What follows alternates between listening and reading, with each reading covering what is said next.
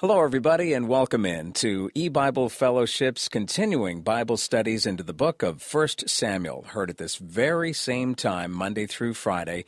And we thank you for being with us wherever you are and however you're listening to us, either through EBible Fellowship's webcast audio or through Skype or perhaps through Pal Talk or even over the phone. And we pray that the Lord's blessings will be with us over the next 30 minutes or so as we now prepare to open our Bibles and introduce Chris McCann. Good evening, Chris. Welcome, everyone, to our study in the book of 1 Samuel. This is our 8th study, and tonight we're going to read from verses 11 through 15. And she vowed a vow and said, O Jehovah of hosts, if thou wilt indeed look on the affliction of thine handmaid, and remember me, and not forget thine handmaid, but will give unto thine handmaid a man-child, then I will give him unto Jehovah all the days of his life, and there shall no razor come upon his head. And it came to pass, as she continued praying before Jehovah, that Eli marked her mouth. Now Hannah, she spake in her heart, only her lips moved, but her voice was not heard. Therefore Eli thought she had been drunken.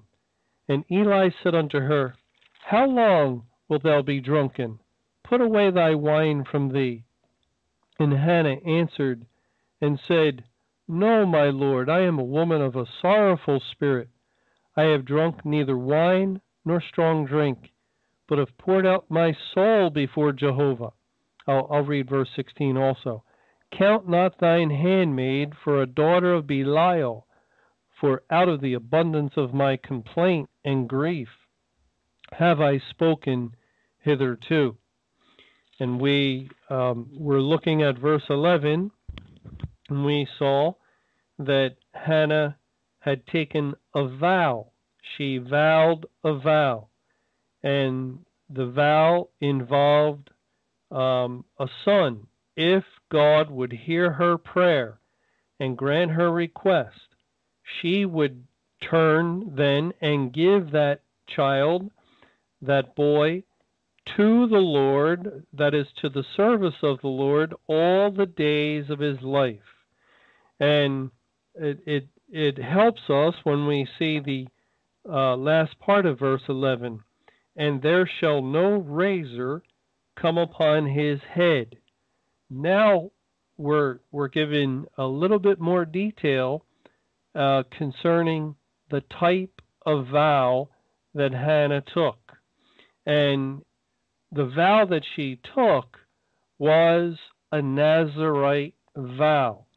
We read about the vow of the Nazirites in the book of Numbers, chapter 6. And it says, it's verses 1 through 21 that discuss the Nazirite vow. I'll just read several of the verses, beginning in verse 1. And Jehovah spake unto Moses, saying, Speak unto the children of Israel, and say unto them, When either man or woman shall separate themselves to vow a vow of a Nazirite, to separate themselves unto Jehovah, he shall separate himself from wine and strong drink, and shall drink no vinegar of wine or vinegar of strong drink. Neither shall he drink any liquor of grapes, nor eat moist grapes or dried. All the days of his separation shall he eat nothing that is made of the vine tree, from the kernels even to the husk. All the days of the vow of his separation there shall no razor come upon his head, until the days be fulfilled, in the which he separateth himself unto Jehovah. He shall be holy, and shall let the locks of the hair of his head grow. All the days that he separateth himself unto Jehovah, he shall come at no dead body. And the chapter continues. God gives more information concerning the particulars of a Nazirite vow. Now, one thing that stands out as we read Numbers chapter 6 and learn about the Nazirite vow is that the one who takes this vow of the Nazirite is to be separate. He is separated from the rest of his brethren, from the rest of the children of Israel, or from all that have not taken a Nazirite vow. The word separate or separation appears 15 times in Numbers chapter 6. And it's the same word or related word in 14 of the 15 times. Just once in verse 2 is it a different word than the rest. And there's also another word that is in number 6 that is the same Hebrew word, and it's consecrate or consecration. They're the same Hebrew words as separate or separation. And consecrate or consecration is found 3 times. So 18 times in 21 verses, God uses the word or the idea that the individual who takes the Nazirite vow is to be separate. He is to be consecrated unto the Lord, and then God says, or this is the manner in which he will be separate. And that just really emphasizes the tremendous setting apart the one with of the one who has taken a Nazirite vow from everyone else. And I think we can see as Samuel, or the son who will be born to Hannah, is set apart for the service of God in the sanctuary. He will, from a child, serve God with Eli, and then even after Eli passes away, Samuel will continue as a judge of Israel. He will continue until his death in serving God as a prophet in the land of Israel. So he was separated unto this work, and that's in fulfillment of Hannah's vow. I will give him unto Jehovah all the days of his life, and there shall no razor come upon his head. And that's exactly what happened with Samuel. He was someone from his mother's womb. Actually, this vow was taken before he was even born. And again, this reminds us of the Lord Jesus Christ, who also was under a vow. I will pay that I have vowed. Salvation is of Jehovah. And that vow was taken by God himself, that he would fulfill it. He would provide salvation for his people before Christ was born. And then when Jesus was born, all the days of his life, he was set apart, separate from sinners. Separate, yet he lived amongst us. He entered into the human race and took upon himself a human body and a human nature, and yet all the days of his life he served God singularly. He served God perfectly as a Nazirite, in a sense, we could say, as someone who had a vow upon him. And Samuel, or the son that will be born to Hannah, is representing this. Now, we also are reminded of another individual when we think of the vow of a Nazirite. And as soon as we read in Numbers that a razor is not to come upon the one who takes this vow, we immediately think of another judge besides Samuel. We think of Samson. And if we go back, the previous book was Ruth, and before that was Judges. If we go back to Judges 13, we'll find that Manoah was Samson's father, and he had a wife, and she's unnamed in Judges 13, but they had an encounter with the angel of the Lord, or the angel of Jehovah, God himself. And it says in verse 2, and there was a certain man of Zorah, of the family of the Danites, whose name was Manoah, and his wife was barren and bare not.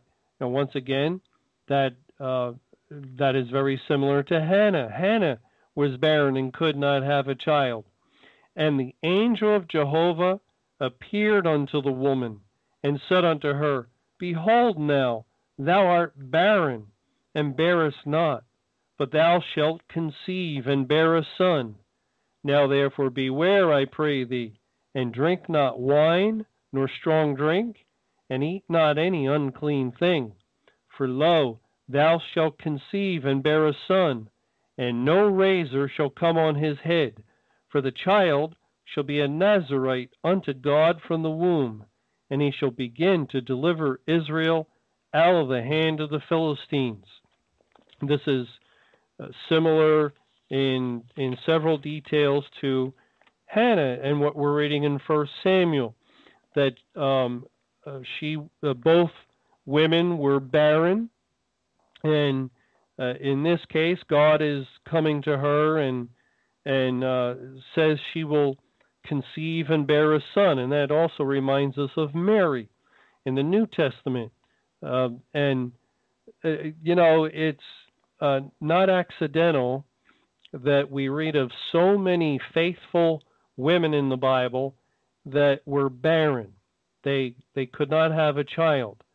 And this is done in order to portray and to picture the barrenness of the bride of Christ, or the body of believers, throughout 11,000 years of history, from the days of Adam and Eve. Remember, the promise was given, I will set enmity between thy seed and the seed of the serpent. And again, thy seed, as God promised to Abraham, that his seed would bring about tremendous blessing, and that seed was Christ. And so too in Genesis 3, when the promise was given, the seed of the woman, the Lord Jesus Christ. And early on, after man's fall into sin, God gave the promise of the Messiah, the coming of the Lord Jesus Christ into the human race, and men waited. God's people waited on the Lord patiently, expectantly, looking for and searching diligently, we read in 1 Peter. Let's take a look at that in 1 Peter chapter 1. It says in verse 10, of which salvation the prophets have inquired and searched diligently, who prophesied of the grace that should come unto you, searching what manner of time the Spirit of Christ which was in them did signify, when it testified beforehand the sufferings of Christ and the glory that should follow. So the prophets who prophesied of old, they searched diligently, and they were asking questions concerning the time. How long, O Lord? It certainly was asked by God's people for the period of the Old Testament, as generation came and generation went, and no sign, no indicator of any fulfillment of the coming Messiah. Well, of course, signs were given, but they were a long way off. And for thousands of years, the Lord Jesus Christ did not come into the world. You know, we're waiting now for his second coming, and yet we have not yet waited 2,000 years. A full 2,000 years would be in 2033 AD. We're only in 2012, and we, of course, we feel like we've waited so long, and from our perspective, we have, I suppose, but nothing in comparison to the saints of old, to the old time people of God who lived prior to the cross, and they looked just as longingly as we looked for the Messiah, and yet he did not come, generation after generation, and therefore it was as though the woman, the body of believers, was barren. Just she could not conceive, she could not bring forth. Oh, but she did, and so God does cause Sarah to give birth to Isaac, and God does cause Rachel to give birth to Joseph, and God does cause Hannah eventually to give birth to Samuel, and God does bring these barren women a son, and the Lord says in the book of Genesis with Isaac, who was born to Abraham and Sarah, that in the proper season he came, in the proper time he was born according to the promise, and this we can find elements of God teaching this as we read about all these barren women of the Old Testament. At least in many cases, we can see the spiritual picture. Okay, going back to 1 Samuel in verse 12 and 13. Now, and it came to pass, as she continued praying before Jehovah, that Eli marked her mouth. Now Hannah, she spake in her heart, only her lips moved, but her voice was not heard. Therefore Eli thought she had been drunken. Now Eli, remember, was seated by a post of the temple, and Hannah went to the temple somewhere visible to Eli. He could see her location, and he was watching her.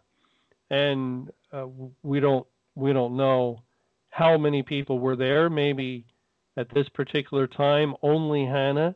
Maybe there were a few others, but for whatever reason, Eli begins to focus in on Hannah, this woman who is there, and Hannah is seemingly speaking, but she's not saying anything. Maybe Eli was close enough to her in order that he could hear if she had said something, but he didn't hear anything. He saw her lips moving, and he's marking her mouth. He's watching her very closely and very intently. But God tells us that Hannah was speaking, but she was speaking in her heart. Only her lips moved. And I know I've done that at times. I'm sure you have too, and pretty much all people have at some point. If you're praying, and especially if you do not want anyone to hear you, but for some reason it's like you want to say the words, and so you mouth the things that you're saying to God, and the child of God knows that God hears the thoughts of the heart, and And so it doesn't matter if we actually speak the words outwardly, verbally. God can hear if we do that, yes, but he also hears if we speak inwardly, in our heart, in our soul. And we don't even have to move our lips, but just on occasion we might. And maybe it was Hannah's habit to do this. That doesn't matter. But she's praying, and Eli, watching her lips move but hearing no sound, he makes an assumption, and it's a wrong assumption, but he believes that she is drunken, and he believes this to the point that he says unto her in verse 14, "How long wilt thou be drunken? Put away thy wine from thee." So Eli watches Hannah, and it strikes him strangely, and then he assumes she's been drinking, and he makes the statement, "How long will you be drunken? Put away your wine." Obviously, to him, she has been drinking, and we wonder, hasn't Eli ever prayed like this? Hasn't Eli ever talked to God in his heart and mouthed words to God? How could he not recognize that? Being a high priest of Israel, being sitting in the seat of authority of Israel, how could he fail to see that this woman was distraught and was in prayer, and mistake it and misunderstand what she was doing, to the point that he would think she was drunken? She wasn't acting drunkenly, as she wasn't staggering around. She wasn't she wasn't saying all kinds of crazy things. She was quietly, unassumingly speaking to God. She was at the temple, after all. She wasn't at a bar. And yet Eli just completely misinterprets the whole thing, and he believes that she has been drinking, and he even tells her to put away her wine. What a misunderstanding. And why is this? Why is God even telling us this? Well, let's look at the word moved. Hannah, it says in verse 13, she spake in her heart, only her lips moved. And the word moved is also found in Isaiah 29, in verse 9. Stay yourselves and wonder, cry ye out and cry. They are drunken, but not with wine. They stagger, but not with strong drink. The word stagger is the word moved, that refers to Hannah's lips. It's also translated as stagger in Psalm 107 and verse 27. I'll begin in verse 26, speaking of men on ships. They mount up to heaven. They go down again to the depths. Their soul is melted because of trouble. They reel to and fro and stagger like a drunken man, and are at their wits' end. So again, this word stagger, that Hannah's mouth, her lips moved. They staggered. Perhaps they were quivering. They were moving with emotion, and sometimes people's lips quiver. And this is what Eli witnessed. But it's interesting that word God uses in a couple of other places in relationship to drunkenness. And so we also see that Eli thought she had been drunken. Now, the word drunken is in Proverbs 26:9. As a thorn goeth up into the hand of a drunkard, so is a parable in the mouth of fools. Now here, God is making a relationship. He's tying these two thoughts together. As a thorn goes up into the hand of a drunkard, and an individual who has had too much to drink may injure himself or herself.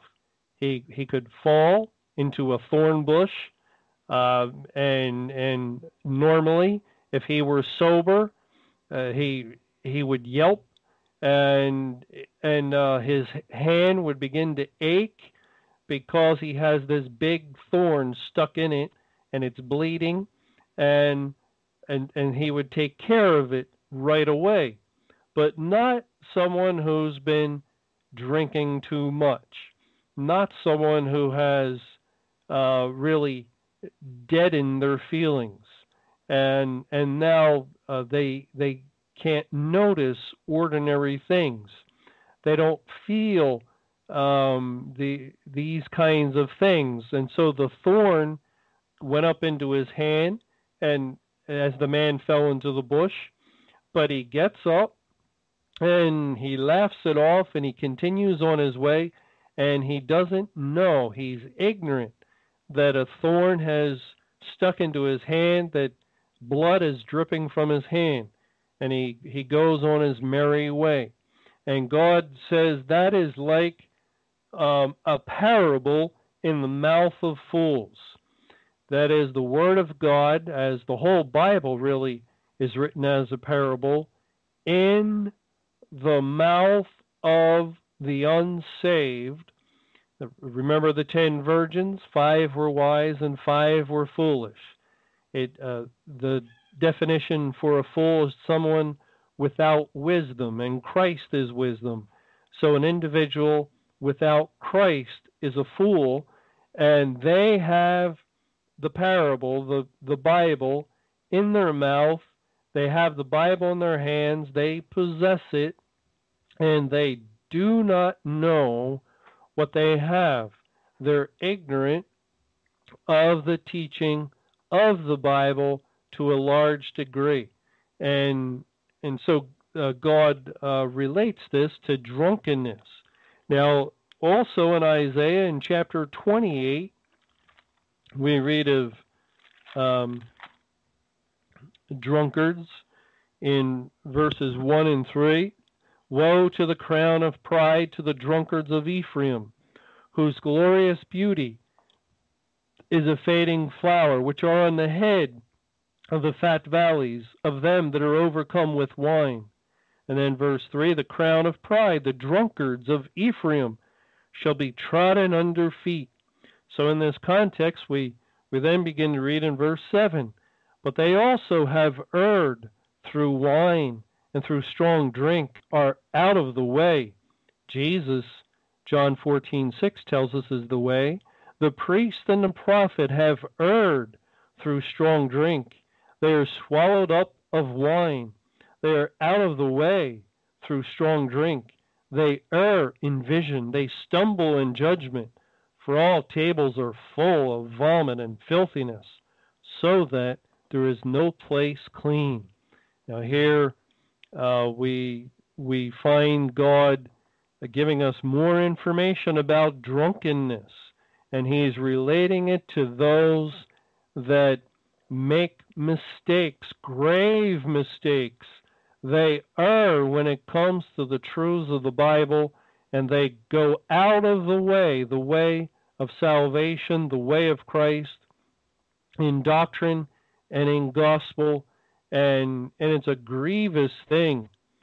So spiritually, we have a situation where Eli is looking at Hannah, who represents the believers, and he is making the mistake of thinking that Hannah is like a drunkard, that she spiritually is out of the way.